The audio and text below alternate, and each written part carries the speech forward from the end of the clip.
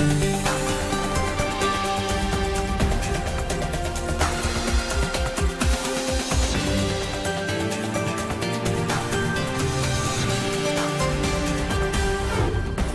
today's World Insight, we speak to the president of the U.S. Semiconductor Industry Association. He explains why tariffs are bad for the U.S. chip industry.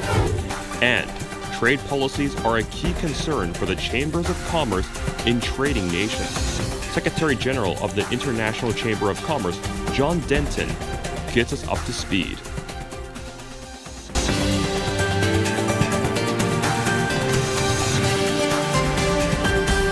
And welcome to Trade for People and Planet, a World Insight special on MC13, the WTO's 13th Ministerial Conference. I'm Tian Wei, here in Beijing. Currently, China remains the largest consumer of semiconductors. With semiconductors becoming the primary chips shaping the world of AI, could China and the U.S. hurdle differences? On that and more, I had a conversation with the president and CEO of the U.S. Semiconductor Industry Association on the sideline of MC13. Many do not know why businesses are here in the middle of the trade negotiations among ministers of trade from all over the world. Tell me more about your mission. 80% of our customers are overseas, so all the market opening that the WTO has done, all the trade disciplines it's put in place is really important for us.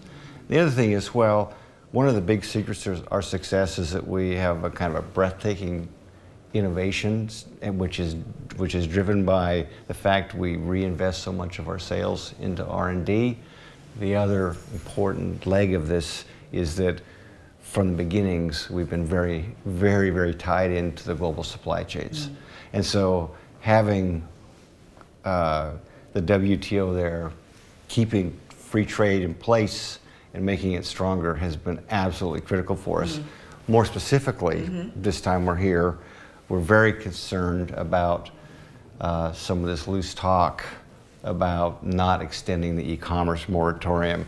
Well, a lot of our designs, which are super complex, a lot of our software, a lot of our process data is constantly moving around the world in the supply chains, and contemplating that somehow getting hit with tariffs is pretty rough for us. It would be a real cooling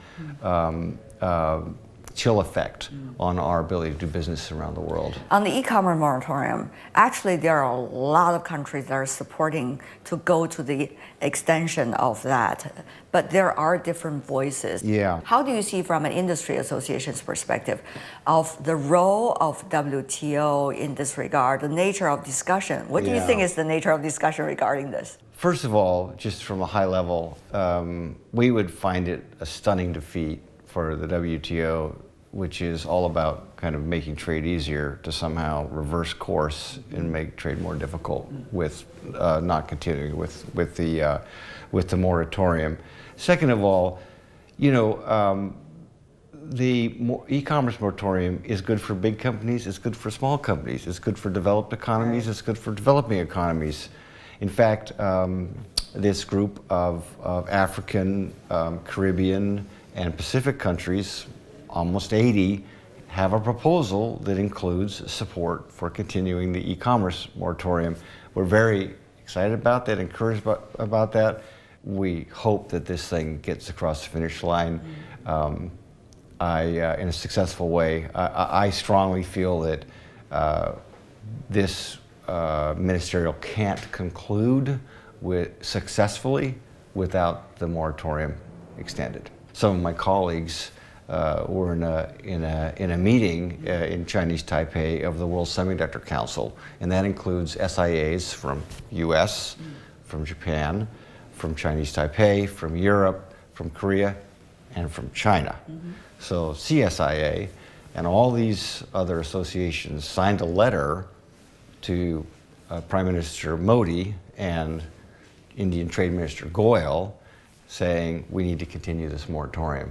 So that just shows how serious we are in advancing this, and the WSC itself, the World Semiconductor Council, is just really unique and wonderful constellation of semiconductor associations that has been coming together for decades now to try to solve mutual problems. We see a lot of populism in the world, and sometimes policymakers make use of the excuse of populism and the excuse of slogans. How do you see these kind of things are being taken advantage? My view on this is kind of short-term gains, which are limited, versus long-term gains, which are massive. And if you put tariffs on cross-border data flows, well, you capture some revenue in the short term. But in the long term, you make it harder for these incredible products and bits of data to get to consumers' hands and to allow them to use them to create growth across the economy. We worked very hard 10 years ago, and China was actually a partner in this effort to expand the Information Technology Agreement, which is the hard goods side of tech. And we ran into the same problem. We ran into countries, particularly smaller countries, that were very focused on the short term and worried about revenue loss from giving up tariffs and not thinking about, well, wait a minute, we get all these high-tech products in our economy that is going to help us grow the economy in healthcare and financial services. For the long term, obviously much bigger benefits, harder to measure, and in the short term, you can actually measure the foregone tariffs. So that's I think the key tension here is, are you thinking short term or are you thinking long term? The other thing about your industry is we see the industrial policies that different countries are putting on the sector. It is one of the most crucial. You could say for future cooperation, you could also say for future competition. What is the picture of industrial policy in your sector? Yeah. How do you see that? You know, for a long, long time, our federal government wasn't in the game of offering incentives. And as a result, our chip manufacturing moved offshore quite substantially in the last 30 years. And now roughly 75% of all chip manufacturing is happening in East Asia. That's an overconcentration. And so what the CHIPS and Science Act is aimed to do is not bring everything back, not even near everything, but bring back more to make us less vulnerable if there's some kind of seismic disturbance, some kind of another pandemic, so that we're a little bit more secure. And you know, we live in an imperfect world, and countries have been offering subsidies for years and years and years in our sector, targeted subsidies, and our government has not. At least now we're in the race, the playing field is more level, and we feel that as an industry, that this was very necessary. You suggested, sir, that you are not there to occupy the market or to dominate the market, quote unquote, but rather to a degree to what you just explained. But that is a very interesting and intricate balance to take. If you look at what's happened to our industry, in 1990, 37% of the world's semiconductors were manufactured on U.S. shores. Now it's down to 10%. So, you know, what's the perfect number? Well, we got to stop the decline. We got to turn the corner and start coming back up. And that's what the CHIPS and Science Act is going to help do.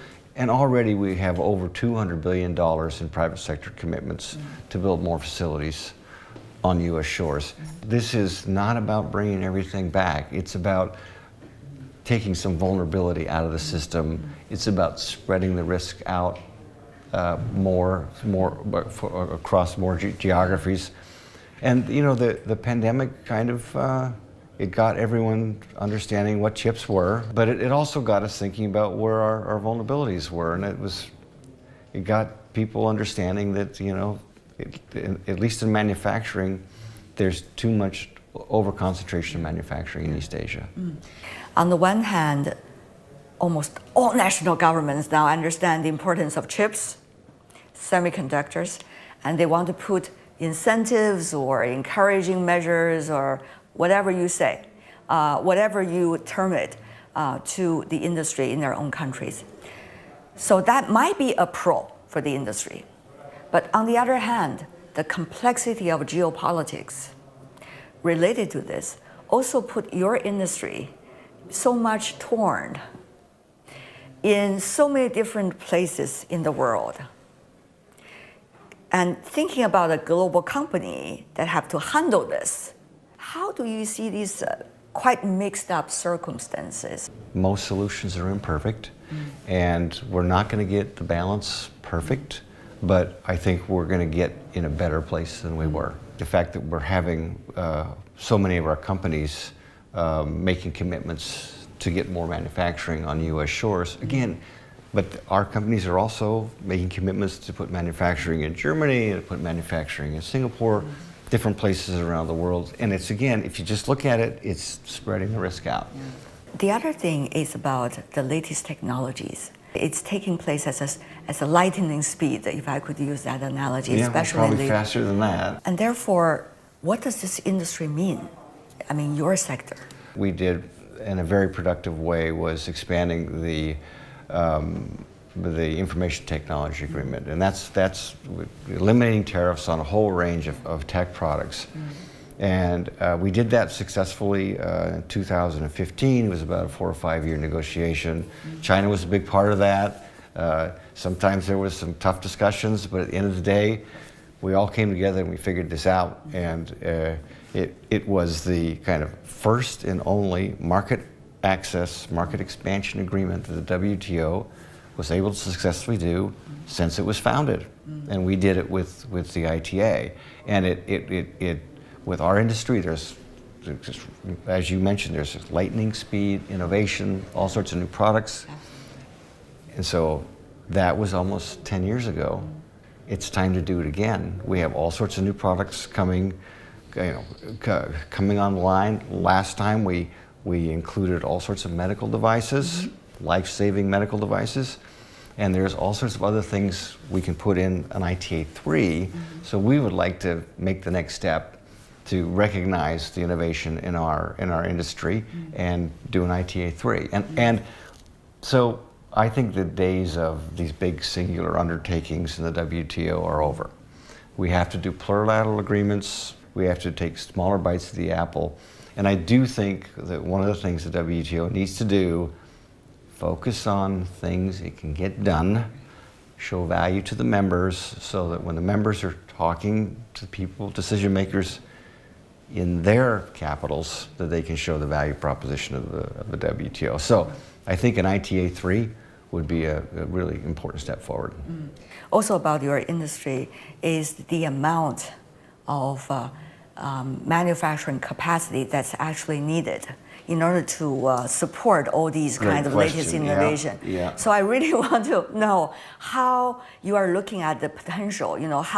What are you researching about in order to understand the potential? One thing that we look at a lot in our industry is projections for growth, and there's a lot of projections out there saying that our industry, which is, I don't know, 560, 570 billion today, will grow to 1 trillion by 2030, driven by AI, driven by Internet of Things, driven by 6G, driven by the automotive sector, electric vehicles, which have thousands and thousands of chips in them.